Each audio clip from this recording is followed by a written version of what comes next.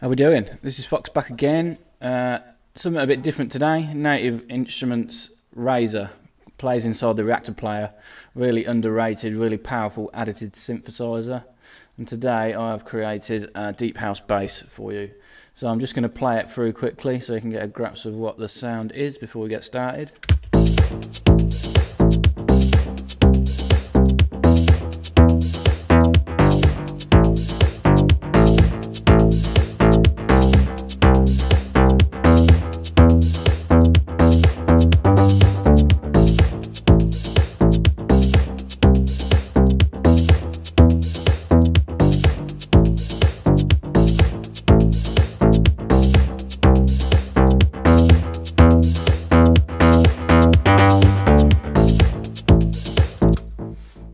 There you have it, pretty decent deep house bass. Razor being an additive synthesizer and the clarity of the oscillators, it's not really easy to make a deep analog sounding bass with this. It's took me quite a while to be happy with this. There's a lot of real fine tuning on the filters, and I've had to use 2 low pass filters to get it how I wanted it sounding. Strange, I mean, you'll see when I add them one by one what difference it makes having the 2. This metal plugin, this metal in the dissonance effects is a real big help. It really helped me get that sort of twang at the start of the sounds that I was looking for, and also the saturation to gritty the sound up later on. So yeah, that is it. There's a simple delay on the channel, nothing else. I'll delete that for now so you can hear just what's happening inside Razor.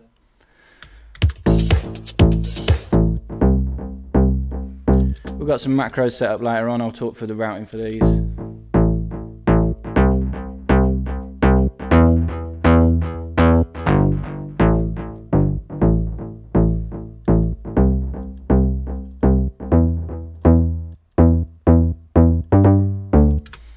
Nice plucky deep house bass. So yeah, I'm going to go ahead and initialize this, and how you do that with Razor, it's in the Aerosmith folder right at the top, init Razor.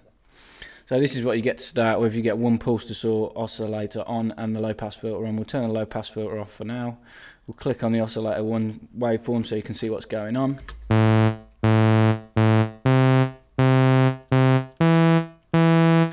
Nice and straightforward. We're on a full saw at the minute, which has got pretty much every harmonic.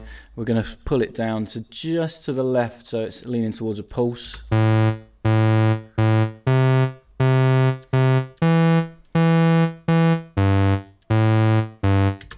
The main amp envelope, I pulled the sustain down to 0, the release down to 0, and I had the attack just around about 50, 51. Okay, oscillator 2 was a pulse width, which is pretty much just a square pulse width.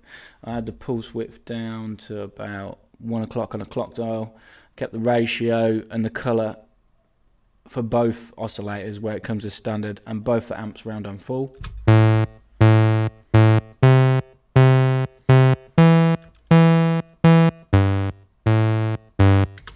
Quite tinny, quite boring. It's amazing what you can do with a couple of decent filters and some effects to get the sound going.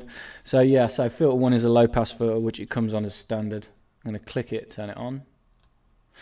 I'll pull the cutoff way down to about 8 o'clock on a clock dial. You're not going to hear hardly anything because we're going to use an envelope to open this up. Boost, width and slope all down to 0. We're going to use an envelope on the second filter that we do to give us some movement with a boost. So yeah, the envelope what I used to control the cutoff was envelope 2. This little one down here. These 3 slots here are the 3 separate modulations you can have for the cutoff if you want. We're only going to use 1. We're going to use envelope 2. So click on this little dot at the bottom. Choose envelope 2. Now we're going to set this up so it's a nice plucky envelope. It's pretty much the same as the envelope for the amp envelope. So no release, no sustain, no attack, and then the decay just back of standard. And so virtually identical to the amp envelope. And now we're going to dial the amount that we want. We want it to go all the way around to full.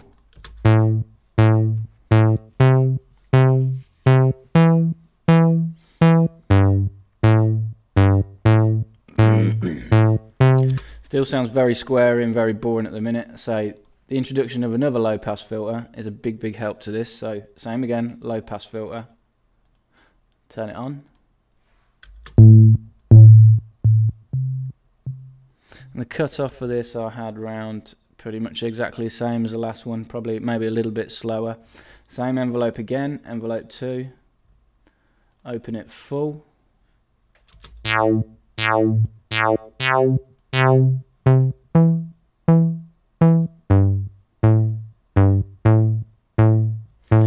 Boost to around about 11 o'clock, width to dead center, and slope in between 8 and 9 o'clock. Maybe pull this back just shy of full.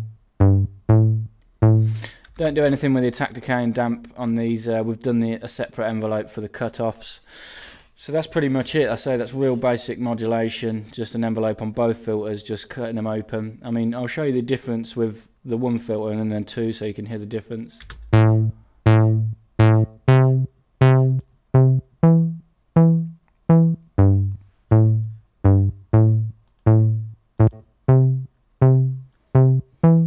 Not much is getting through from the first filter into the second, but still, I'd still leave it on as we had. Maybe give it a tiny little bit of boost.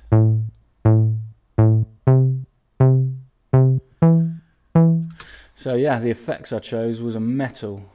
I don't really understand what these dissonant effects do. I just cycle through until I find one that I want. This metal one added a real nice bit of grit to the sound. So I turned it on.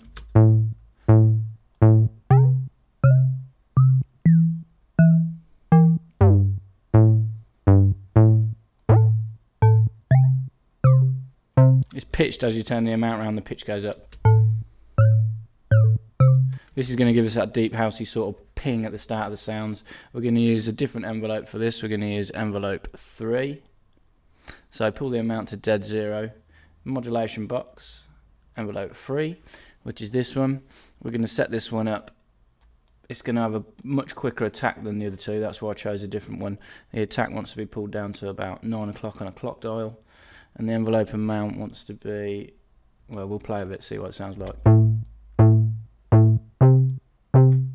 It's a bit too much there, so.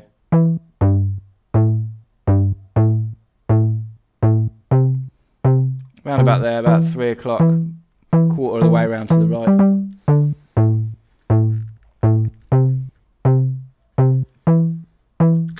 I did have the pitch on the main voicing section down 1 octave actually, so I'll do that now. Should have done that at the start.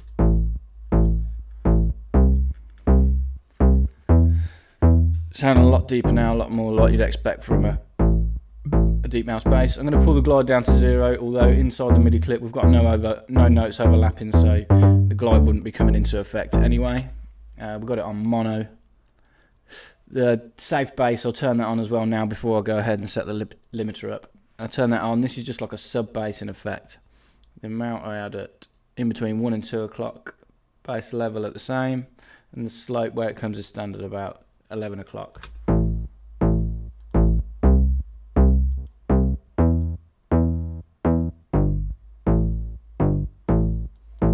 Subtle amount, but it is adding something to the low end. So the only other effect I used was in the limiter section was the saturator. So I turned it on. I had the drive pretty much where it comes as standard, about 10 o'clock. And the drive high just shy dead center to the left.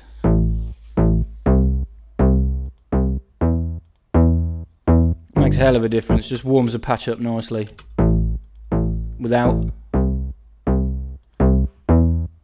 and with.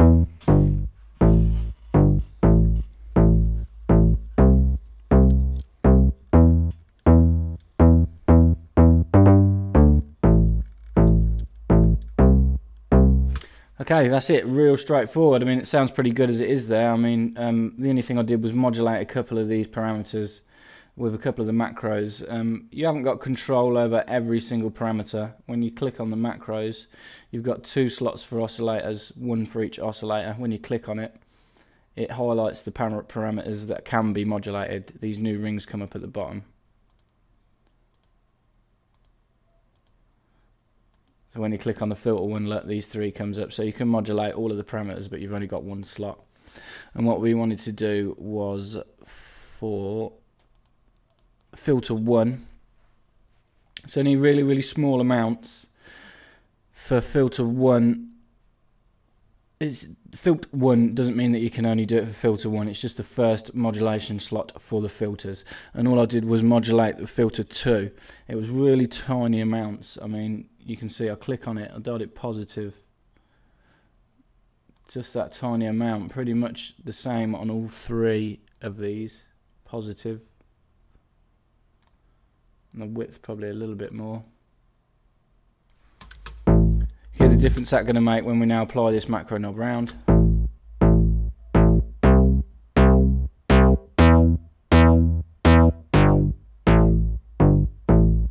Probably a little bit too much on the boost, just pull it back slightly. The boost is like the resonance.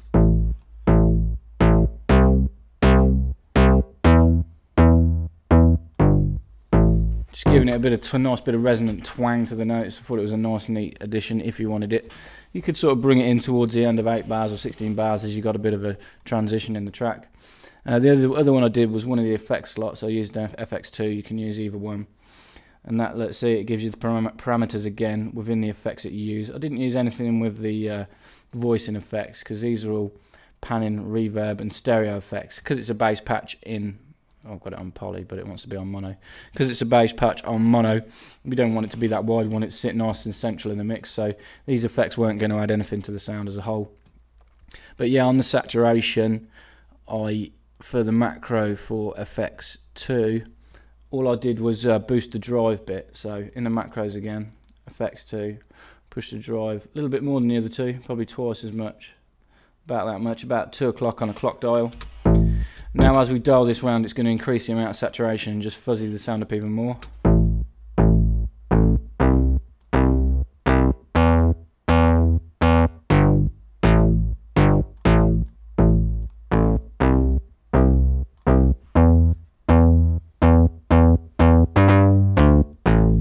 If you want to make the envelope more plucky, you've got 2 options really. You can either pull this cut-off knob down or decrease the envelope to decay amount.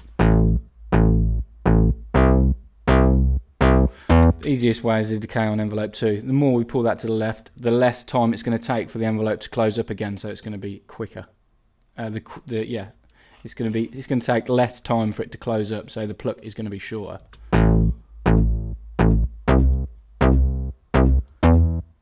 Turn the delay on. I mean, I'd love to have a macro to control this as well if I could assign that to the same macro as the filter resonance. So as you're opening the decay up, the filter resonance increases, but it's quite limited the amount you can do inside this synth, but there's always ways you could modulate this in DAW if you wanted to. Simple delay, look, if we wanted to do it in DAW. In Ableton, envelope 2 decay is there. I mean, you could gradually increase it over the whole, what have we got here? 8 bars.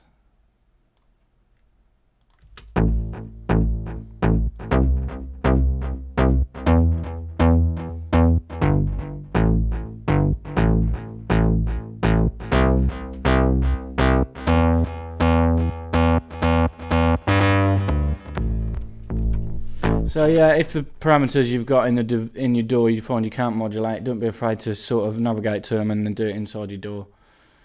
But yeah, for now that is it. A nice simple deep house bass with Native Instruments Razor. If you enjoyed this, please subscribe up here.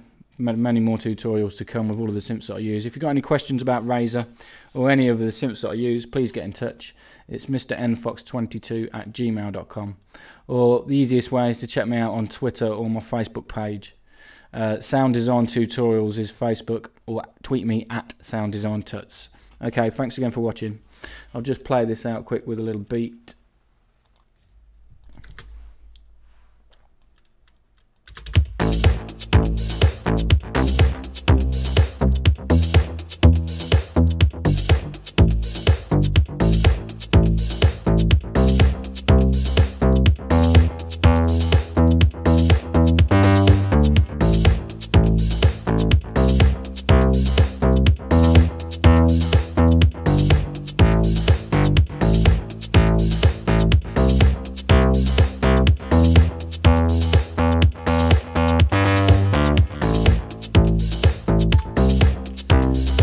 Okay, there you have it. Thanks again for watching. I say cheers.